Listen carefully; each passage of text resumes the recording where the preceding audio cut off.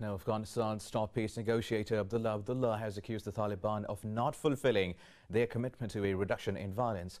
Abdullah says it will be a big miscalculation if the Taliban think they can overrun the country by war after the withdrawal of US troops. In an interview, Abdullah said, "For successful negotiations, the ceasefire is not a precondition, but an absolute necessity." On the 1st of May deadline of US pullout, he said the Doha deal is conditional. Abdullah said the US committed to withdrawing troops in return for the Taliban agreeing to reduce violence significantly.